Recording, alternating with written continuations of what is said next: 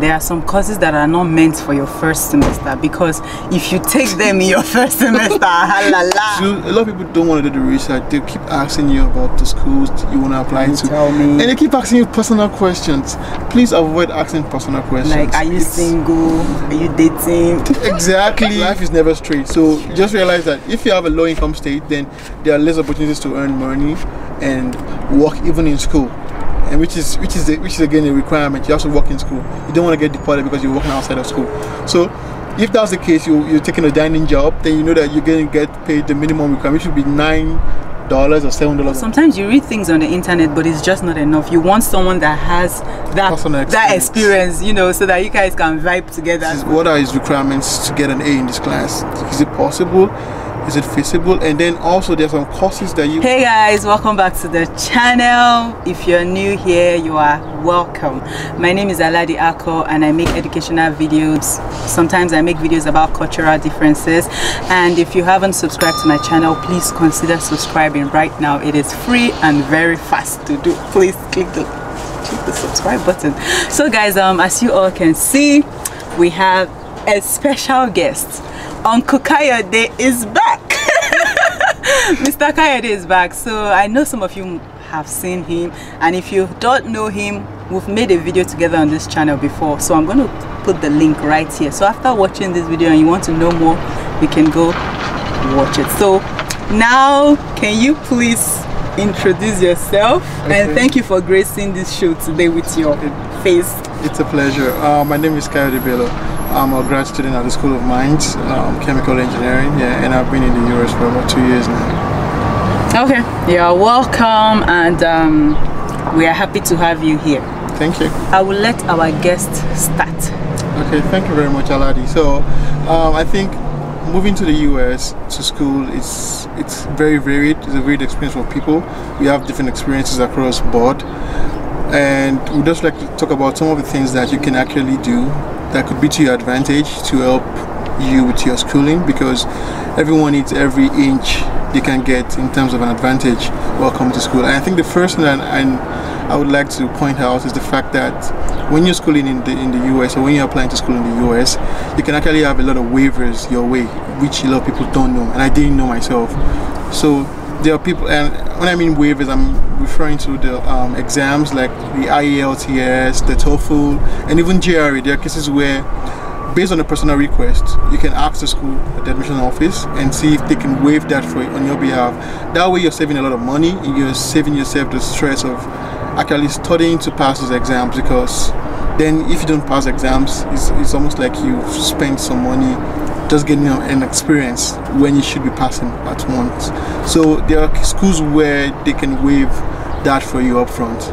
You can reach out to the school, you know, go to their website, copy the admission office, their email address, you know, send them an email telling them probably you have financial issues and you can't really afford the application. Draft out something convincing and, you know, shoot your shot, and they might waive the application for you. And also when I was applying to the School of Mines, I reached out to them that I am a Nigerian, and not just School of Mines, a lot of schools that I was applying to at that point, I reached out to them that I'm a Nigerian, you know, I studied in English and all that, can you guys waive the TOEFL for me?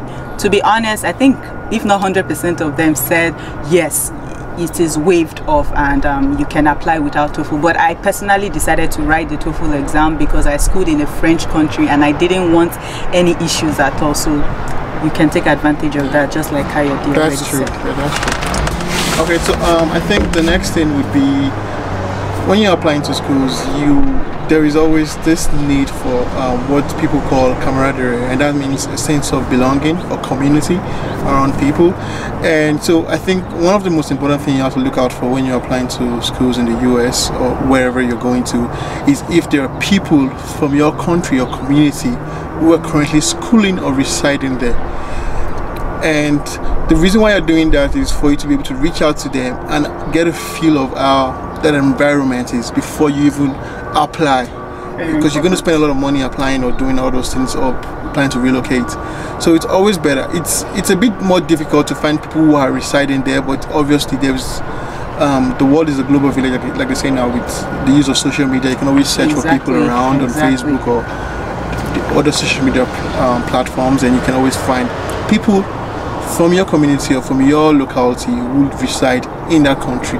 And with a polite message, you can always reach out to them. And I'm sure people are always, even though people might be maybe a bit paranoid, but I think overall most people would respond to a polite message. You can always reach out to them and ask them about that.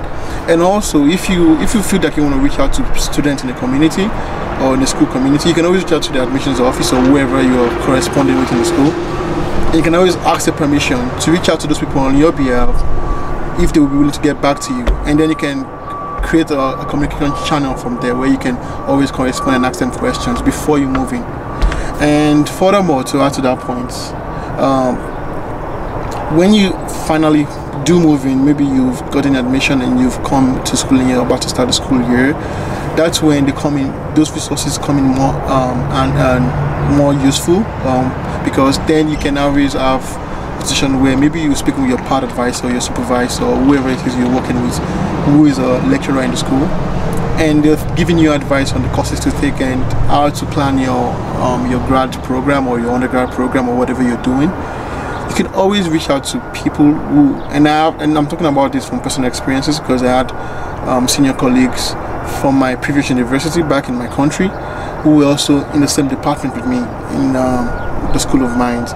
And most of the time when I speak with my part advisor and I ask him about classes I'm taking and the plan for the next 1.5 years or 2 years, depending on how long your program may take, you can always reach out to just like fact check with senior colleagues, and this could be people from your department who are from your country or from other countries. Just ask them, senior colleagues, and ask them, what would be your advice about this? Do you think this course is very more difficult? Do you think the lecturer is more lenient? What are his requirements to get an A in this class? Is it possible? Is it feasible? And then also there's some courses that you would take and they are just like they happen once in a year or once in 2 years, and if you don't take them, and maybe they're very important for you when you're trying to like graduate, maybe it's a core course, then you need to know those courses and plan how to take them so that it wouldn't hamper or deter your graduation date. Because if you don't fulfill those requirements or those courses, then you're not going to leave the school. Exactly. And they're like just what he was saying, there are some courses that are not meant for your first semester, because if you take them in your first semester, you will have yourself to blame. So make sure you ask your seniors that. Don't just hear from one person and conclude. Try to compare, talk to professors, talk to students like you, and try to get their sincere opinion to avoid stories that touch. And for the part where he talked about reaching out to people on social media, I am one of those people that it worked for. I made friends like all over the world where I was applying to. I made sure I searched for students, like international students, and also students that are from Nigeria. So, and I reached out to them on Facebook. I went to Facebook and I searched students at so school, and then I found people XYZ, and I sent them friend requests, which most of them accepted, and I reached out to them asking them my question. You have a lot of questions, and you're looking for, sometimes you read things on the internet, but it's just not enough. You want someone that has that experience, so that you guys can vibe together. So it really worked for me. And if you've seen Chimaya on this channel, my Indian friend, I'll link one of our videos together here. He was one of those people I became friends with, even without being in the USA. We were chatting all the way from Nigeria and here, and at the end of the day, so also furthermore, just to add to that, there have been cases where a lot of people don't have enough information. Like, so when you come into a new school, they give you brochures and a lot of information, and it could be too much information for you to like digest and just understand. But that's where having a resource person or a senior colleague or a friend or someone from your country or from your locality who you can relate with helps, because they probably have personal experiences or they've read about other people's experiences, and then you can draw from that, and you can always try and leverage on that to make sure that you don't fall foul of the rules or regulations. Because I had a personal experience. I was in school, and I think that was last semester, and I didn't sign up for a payment plan, and that was, it was, for a few hours I was disturbed, but I got it sorted out. And that's the thing about schooling here in the US. Personally, I think they always understand that students will be students, and you can always make mistakes with this, and they always leave some room, some flexibility there, just for you to be able to like walk around problems that you might face. And that's why it's always good to ask questions. It's only when you don't ask questions that a situation becomes untenable, like it's you can't salvage it anymore. But if you keep asking questions, there would always be something that you can do to work around that problem. And then moving forward with the points, I think when you move in here, a lot of people have talked about this. I'm really sure there is this thing we call cultural shock, and thus finding your feet in the new environment is very difficult. So I think that's where you need someone who's already living there or living around there, who can tell you where to shop for groceries, the things you need to buy, the things you need to prioritize on. Because the first few months are going to be very, very challenging, and you need some form of guidance while you're finding your feet, because at some point you're going to get very conversant with what is happening, and then you will know what to do. But before then, the settling period, you need some help, because like they always say, no man is an island, right? So that's that community. And again, this is going towards people who are having focus on, or trying to focus on either the professional aspects or the academic aspects, where you're trying to be a scholar. So when you apply to schools, like when I applied, I was taken in as a non-thesis, and I was like, why? I was questioning that, but I was questioning that from a very ignorant point of view, because I didn't have enough information to go with. So when you're applying to a school, you can always try, and I can ask Aladi about this. Like, you can always check if they have an option for a non-thesis or a thesis, or undecided, depending on what you're doing. Because until you have a personal feel, because some people might actually fall out of love with what they're doing, become disenfranchised or disillusioned with this program, and then you can always have an option to move forward or to stop. Hopefully not stop. Or switch. So it's always good to keep your options open. So when open. So when they give you an option of non-thesis, you can, over time, depending on how much you love what you're doing, you can always change that option, get a supervisor who's going to take you up and maybe get you enrolled in some form of assistantship, and then you can always kick on from there. So it's most of the time when they give you an option, don't just say, no, I don't want this. Try and be open-minded about it, and then when you find yourself in the school or the department, then you can always ask questions and see how you can change things based on real-time events, what's happening to you at that point in time. So if you're having a cordial relationship with a lecturer that you took their classes, and you feel like you want to do research with them, you can always speak with them. And if things change, and that's why I like the Western culture, if your circumstances change and you don't feel so comfortable anymore, you feel disenfranchised, you can always make a simple request based on personal issues or whatever. You can always make a change. So interest. So what he said, my own personal experience, when I was coming, at a point I was like, I want to do research, I don't want to do research. I was battling the whole thing. But luckily for me, when I was filling out the application at my school, the online application, it had this option of thesis, non-thesis, and then the third option for people like me, undecided. You know, the rest is history. I chose the undecided. So even if they, just like he said, they gave him the non-thesis option, I think you should accept it. When you come, I mean, it's easier to switch when you're here, because you will see these professors one-on-one, and you can look out their work, and then check out which one you like, and if you want to do a research, and then you can collab with them. And it's just for you to ask. Highest, they will say no, or worst case, they are just going to say no, right? But you just have to ask. That's it. And so for those of you who might be wondering what's the non-thesis option and what's the thesis option, because that was the first question that came to my mind. That just means that you won't be required by the school to take on some research towards the completion of fulfillment of your master's degree requirement program or whatever you're doing. So that's just it. So the difference is you're doing research and you're not doing research. And this is the thing, even though you're not a non-thesis student, you can always still get some research work done. The only difference is you're not required to write a report, defend the thesis, and defend it. Stuff So like that. it's still a win for you, depending on what you're looking for. Yeah, especially maybe in future you want to do a PhD. That will help. Some experience in the bag. Yeah, that's true. That's true. Yeah, that's true. So I think those are some of the things that you might need to look out for when you are applying.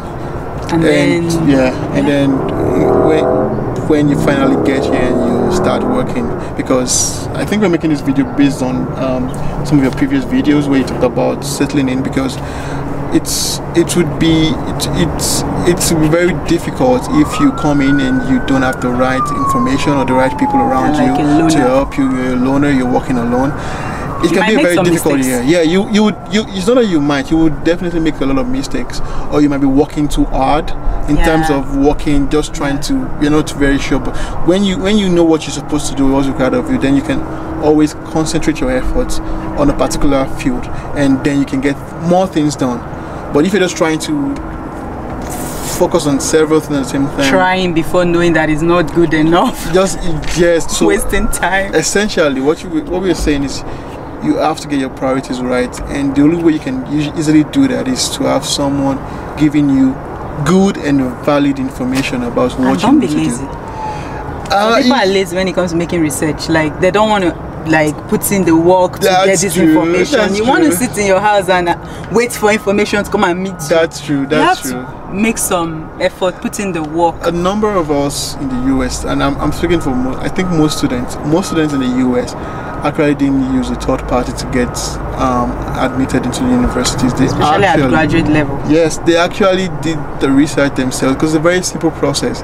And I was really surprised by how simple it was. I was astonished. I was like, really? Is this that simple? Why don't a lot of people take a hold of this opportunity? But I realized the reason is because a lot of people don't believe it's that easy, and even when it's that easy, they still don't want to put in the effort required to get it done. And then you start paying extra money to people to help you do something you can easily do yourself. And the information is always available. And I think it's probably because of different cultures. Things are run in different countries differently, so you might make those assumptions about the US or other countries, Western countries, which is not necessarily true, and that might be the explanation for some of those reasons. But the major reason why we're making the video, which we just talked about, is the fact that we don't want you struggling to of course, a lot of people struggle to the first year or first semester, and they never recover. So I'm sure you've seen my academic probation video. I did see, and that was the inspiration for this video. So it's always important for you to just have the basics right, because then you can build on from there. You don't want to have a backlog. I had a friend who had the probation first semester, and he ended up finishing with the 3.8 or something. But you don't want to be that kind of a person who has to struggle for the rest of it. Just make sure you have a perfect GPA for the rest of your stay in school. It's very difficult. It's achievable, but it's very difficult. And you might have to take extra classes. Again, you don't even really need to make up for one bad semester. Boosting. Exactly. Boosting time. It's always better you just do the bare minimum, because again, you're paying a lot of money for each credit you're taking. Then you even have to spend more money with taking those classes. You don't want to do that. It's worrying about exams. It's stressful. It affects the your mentality, especially if you have a very fragile mentality about some of these things. Especially if you're not used to failing. Because if you're not used to failing, then it could be very, very disheartening. But if you're used to, maybe you've had a lot of health. Yeah, maybe you've had a lot of experience where you've not done so well in some classes and you've bounced back, then fine, you've built up a mentality over time. But if you've not built a strong mentality over time about classes and things like that, then it could really, really derail your plans and you. So it's always important to just have the right information and always ask questions. That's what I would always say. Ask questions and make friends. That's very important. Make friends and ask questions. That would help you a lot when you're in school. And when you're trying to make these friends, I don't know if I've been guilty of this at some point, but don't just go to somebody's inbox and be saying hi. Just send only hi or hello. People are too busy here, and you might never get a reply. That's true. So if you just be straight to the point, like, hi, my name is this, and I am planning to, start school at this place. Just give I'm not saying write And a epistle. Because that can turn people off when they look at the message. Personally, if I open your message and I see it's so long, it's not at that point I'll be like, I'll come back to this later. And at the process of coming back to it later, I forget Never get back to it. I think I would say, just to add to what you're saying, I would say you have to be very concise with what you're saying. Avoid grammatical errors. Because just go straight to the point. Be concise. After being concise, you also need to make sure that you avoid grammatical errors, because it's when a person is reading your message, they don't see your face, unless maybe it's on Facebook, they can see a picture, but they're trying to, you're portraying yourself to them with the messages, first impressions. So you don't want to start writing and it's filled with grammatical errors and all those sort of things. It just puts someone off. So you want to be concise, go straight to the point, avoid grammatical errors, and ask your questions. If you have questions, okay, this is the reason why I'm reaching out to you. I would appreciate, and be very courteous, I would appreciate, and polite, I would appreciate a response regarding this. Don't sound entitled, please. Exactly. Don't sound entitled. Don't ever do that. No one owes you anything. Exactly. So be polite and just say, oh, this is the reason I'm reaching out to you, and I would appreciate if I got a response about this. Thank you very much. Look forward to hearing from you. And that's very simple. So don't go and ask people questions like, can you give me the list of schools in US to apply? Because I've gotten that. I'm like, really? Like, I should give you a list of schools in US? These are the basic things that goes back to what we said about research. You need to make research yourself. Find out the schools. And I think this is always good to just find out schools that, just check about from people from the country and see the common schools they're going to. And those schools, if those schools have courses or programs that you are trying to apply to, it's because a lot of people have, I think I've stopped a lot of people. When you inform them about the process to apply, they just get they just lose the motivation. They just feel like, this is too much work. Don't be that person. That's one. Two, a lot of people don't want to do the research. They keep asking you about the schools you want to apply to. Tell me. And they keep asking you personal questions. Please avoid asking personal questions. Like, are you single? Are you dating? Exactly. What has their relationship status got to do with? Unless you feel the information you required is really sacrosanct or very important to your admission process or application, then please don't refrain from asking those questions. It just puts people off. I've had those kind of cases where people ask personal questions. There was a friend of mine, he was a classmate, and he reached out to me and he was like, oh, he was planning to write the GRE exam, and he was asking me what my score was. What do you need his score for? The first thing that came to my mind was, why are you trying to ask me what I scored? This is a generalized exam. You cannot all get the same scores, and you cannot assume that because this person did well. Yeah, you can do well, or you can do better because you think you are smarter than that person. Exactly, you'll be surprised. These things are circumstantial. So you can be smarter than someone else, and you still score less than them in a generalized test, because I can relate to most people perform differently when taking generalized exams like the TOEFL and GRE. So never ask those kind of questions. You can just ask them like, oh, what is the required score for this school? And then these informations are always available on the internet. So essentially what we're saying is those kind of questions are not required. You don't need to ask those kind of questions.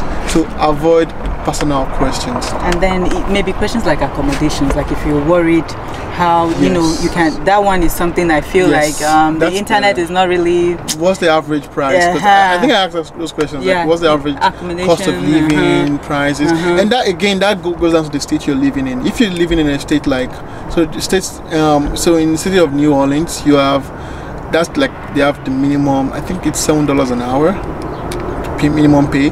Here in South Dakota is like $9 an hour. Over there in Colorado is like $23 an hour. So again, it's cost of living differs from state to state, and you can always find that out or draw an inference based on the average earning power of each state. So if it's a very low income state, then you're very sure the cost of living is going to be very low, and that can be a good or bad thing depending on your perspective. But life is never straight, so just realize that if you have a low income state, then there are less opportunities to earn money and work even in school, and which is again a requirement. You have to work in school. You don't want to get deported because you're working outside of school. So if that's the case, you're taking a dining job, then you know that you're going to get paid the minimum requirement, which should be $9 $8 or $7 an hour or $22 an hour if you're living in maybe somewhere like Colorado. So it differs from state to state, and so you can always ask kind of questions: the cost of living, housing, how much does it cost to how to get accommodation, groceries, and all those things. And even instead, like I think Montana, they don't pay taxes. So when you go grocery shopping, you don't pay taxes. So exactly. So because a lot of people assume that, so when you're buying groceries at Walmart or wherever, general stores or Dollar Tree or whatever, you're buying groceries and you don't think about the cost of the taxes. I know, right? That tax is sometimes. I remember shopping on Black Friday, and I bought something, and then I found out later it was more than $300. That means you're looking at 6.5% added to that. So you always have to put those things into consideration when you're picking a place too. So yeah. And I also, before I forget, I should let you guys know, if you finish watching this video and probably you still have doubt about the application process and all that, how to find a school by yourself, I have a video on my channel that I made last year about, you know, how to find this school yourself and how not to use an agent and stuff like that. That's good. Yeah. So I think that's all I have to say. Uncle Kayode, Mr. Kayode, Engineer Kayode. You know, we are Nigerians, so we value titles. Don't say that there in the Western countries. But yeah, this aspect now, we are Nigerians. All right. So thank you, sir. Shegon. Thank you for coming to, you know, it's a pleasure. To this our show. Thank you so much for, you know, I don't know how to thank you, but I'm really grateful, guys. If you know the kind of work that went into filming this video today, you will thank him. So it's a pleasure. I think we've come to the end of this video. Yeah. So guys, thank you so much for watching, and don't forget to like, subscribe, share, and see you in my next video. Right. Bye. Bye.